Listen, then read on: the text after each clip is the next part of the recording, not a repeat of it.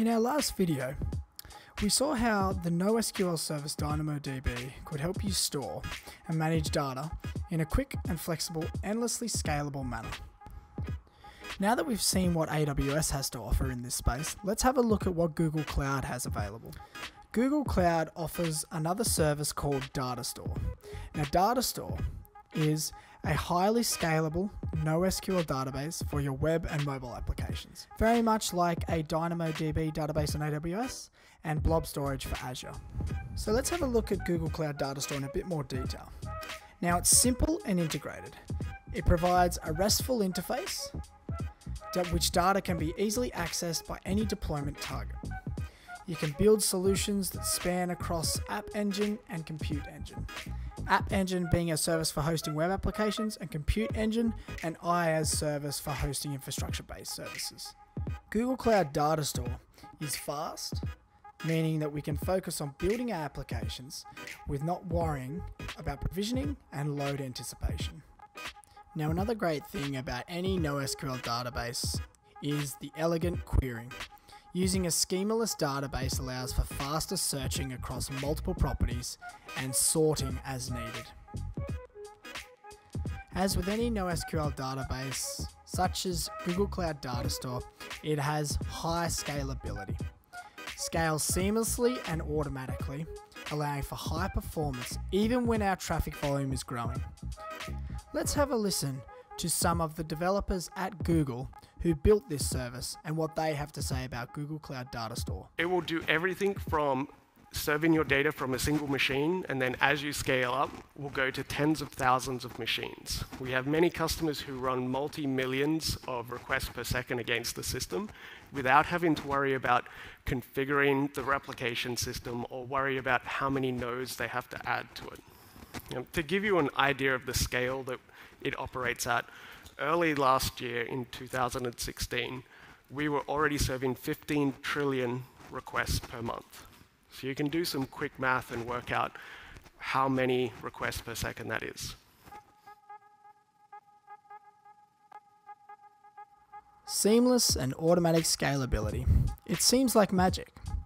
Well, that's because Google Cloud Datastore uses a NoSQL language, as we previously saw in the DynamoDB video. Now, when we look at a relational database, we use SQL, structured query language, usually for traditional type of database offers higher consistency and reliability, which is optimal for very complex datasets.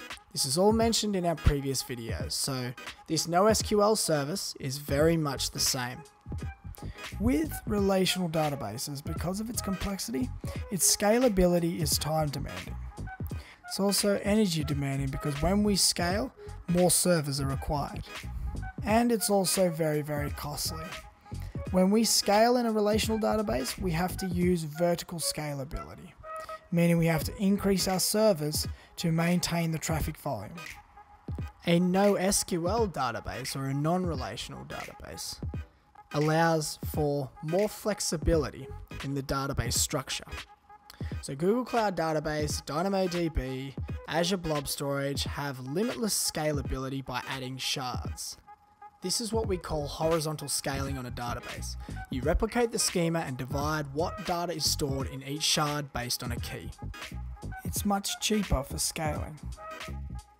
Now you're probably thinking, well, we should be using this for all databases, but unfortunately with complex datasets, we still have to use relational databases. I'm going to draw a table, and we're going to go through one column called concept, 2, Google Cloud Datastore, and 3, our SQL relational databases. The category of an object is referred to as a kind in Google Cloud Datastore, and in a relational database, a table. One single object in a data store in Google Cloud is referred to as an entity. In SQL databases, it's referred to as a role. Individual data for an object is referred to as a property, whereas a relational database refers to it as a column. And then finally, our unique ID for an object is referred to as a key, and our SQL relational database refers to it as a primary key. Let's listen to some more detail from the masters at work. Specifically, we support a wide range of filters. We just added support for OR in both Java and Python, so you can combine these filters with OR and sub-expressions. It supports arbitrary sorting. And we also added recently projections or index-only queries where you can only retrieve a few properties from your entities, and it's much faster and cheaper than retrieving the whole entity. And we actually go beyond SQL in that we support repeated properties. So you can do set operators like contains all or contains any. And that's incredibly useful when you're building tools like labels in Gmail or tags for photos. And the best part about this subset scales in the size of the result set. So you never have to worry as your database grows if the performance of your queries is actually going to degrade over time. I don't know. I mean, Cloud SQL, we support all of those SQL queries that you just talked about, and then some. We could do things more powerful, like aggregations. So let's say that you want to compute the average age of people living in each city. In Cloud SQL, it's as simple as this. All you have to do is select the average age and group by city. I bet you're now feeling that you know a lot about Google Cloud Datastore. Let's talk about some more of the features. Okay, first of all, let's talk about the Rich Admin Dashboard and what it's used for. Now, the Rich Admin Dashboard is used to view a database entity statistics and indexes where we can query your database, also backup and restore your data. There's also diverse data types. Now, we can store anything from integers, floating point numbers, strings, dates, binary data, so much more. I could go on forever. So we know everything about a NoSQL database using Datastore, but how do we access the data? Well, we have multiple access methods. First of all, we have a JSON API, we have open source clients, and we also have community maintained ORMs such as Objectify and NDB. ACID transactions, another topic of discussion. We have multiple data store operations in a single transaction with ACID characteristics. All the group operations succeed or fail. Our database entities are fully managed, automatically handle sharding and replication, meaning our database is highly available and kept highly consistent. We don't need to worry too much about customizing these features because the beauty of Datastore is it maintains all the sharding, availability, and consistency itself. So it's a highly available database. And why is that? Well, we have high availability of reads and writes because Datastore runs in Google data centers, which use redundancy to minimize impact from points of failure.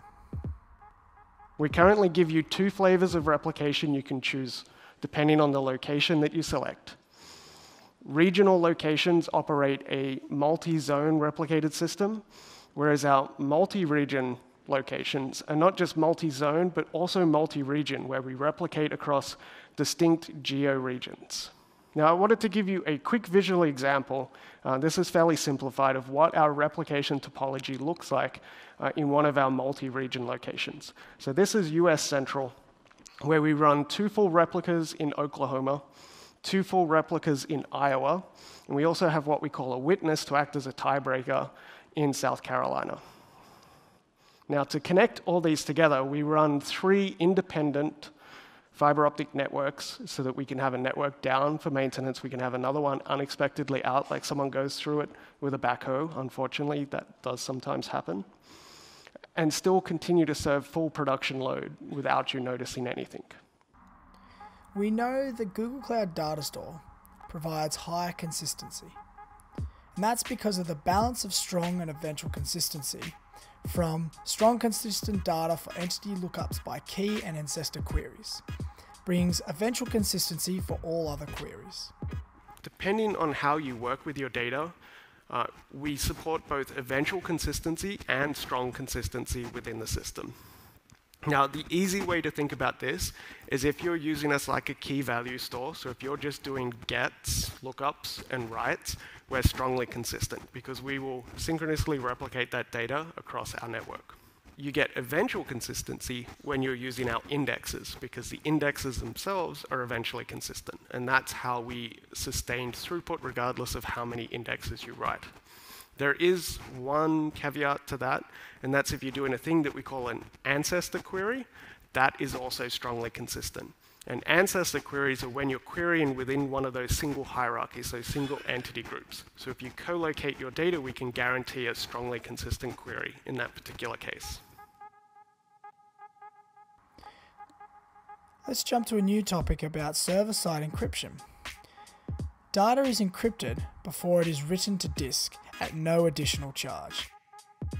We have multiple options for encryption here. Google manages encryption keys as a default option. We also have customer-supplied encryption keys, where a user can create and manage their own encryption keys for server-side. And finally, we have customer-managed encryption keys, where users can generate and manage their encryption keys with Cloud Key Management Service. Is the encryption possible before sending the data to Cloud Datastore? Yes, and we do this through client-side encryption, meaning the data is already encrypted from the client side by Cloud Datastore server side. That seems great. So should I use Cloud Datastore for all my data management? Well, that depends. You should use Cloud Datastore if your data is unstructured. Also, if your data is non-relational. So examples could include things like videos, images, movies. Cloud Datastore is just one of the database offerings we have within our managed database and storage portfolio. It's really as our managed NoSQL database for user-facing data. It sits in that non-relational space. The other option there is Cloud Bigtable. If you have relational workloads, we have the option of Cloud SQL or Cloud Spanner. We also have everything from object storage, persistent disk, Google Cloud Storage for those blob is the object storage I mentioned. And then if you're using App Engine, you do have that hosted Memcache solution. Thanks for watching, guys. If you would like to subscribe, comment, please feel free to leave anything below this video and listen out for more tutorials to come.